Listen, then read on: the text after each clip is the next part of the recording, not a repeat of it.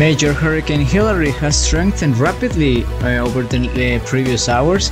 Yesterday was only a 50-mile-per-hour tropical storm, and now a high-end Category 3 with winds of 125 miles per hour based on the latest analysis of the National Hurricane Center, positioned at 16.7 degrees north, 110 degrees west, representing a high threat for the Baja California Peninsula right now. As I mentioned before, Hilary has sustained winds of 125 miles per hour with a pressure of 952 millibars, moving to the west-northwest at 14 miles per hour. That's on latest at 20 hours local time in Baja California Sur state, as well in San Diego in the United States. 3 hours UTC on August the 17th on the UTC on the Universal Time, August the 16th local time. The tropical storm force winds extending up to 240 nautical miles to the northeastern quadrant, 200 nautical miles to the southeastern quadrant, 120 to the southwestern quadrant, and 150 to the northwestern quadrant. And the cyclone is located approximately at 259 kilometers to the south-southeast of Socorro Island, a small island where about 50 people are living there right now.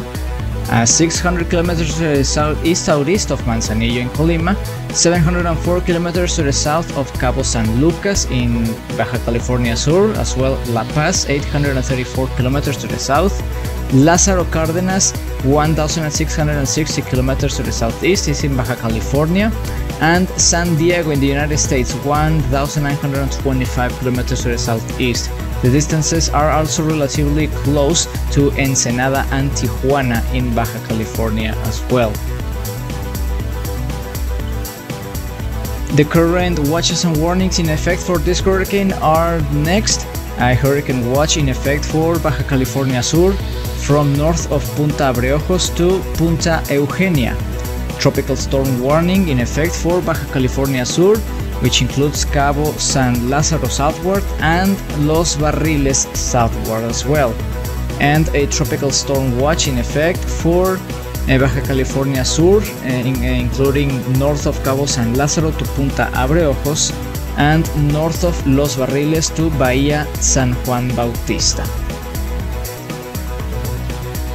And this is a track forecast of National Hurricane Center about the possible track that this system will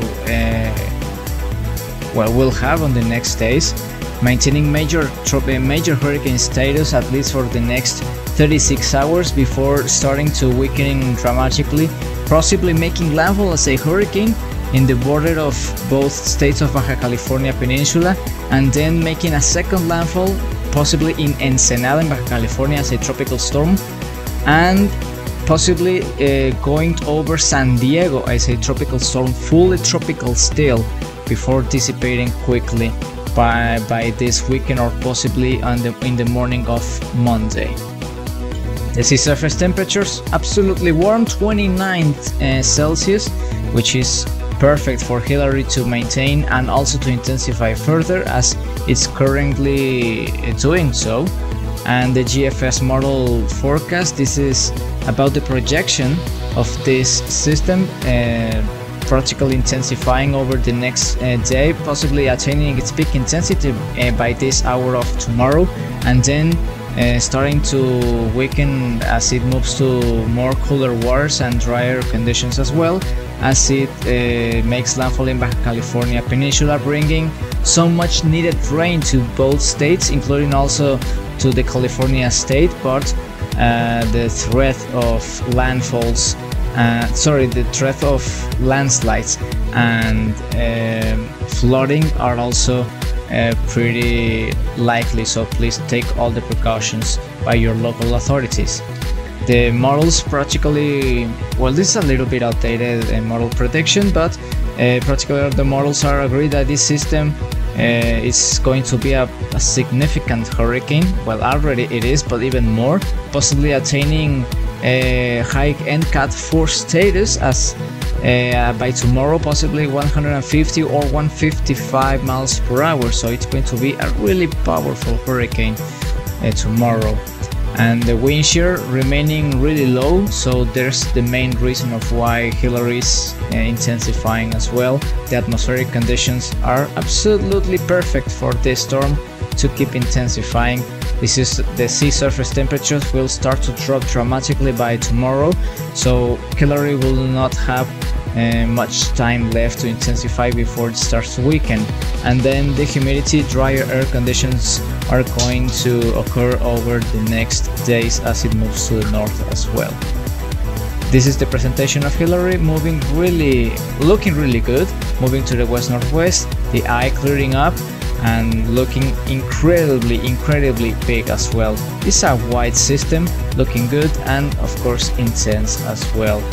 You can see those floaters and imagery on our website force13.com, with more information about Hilary and the other systems that are currently active around the globe, so please check them out.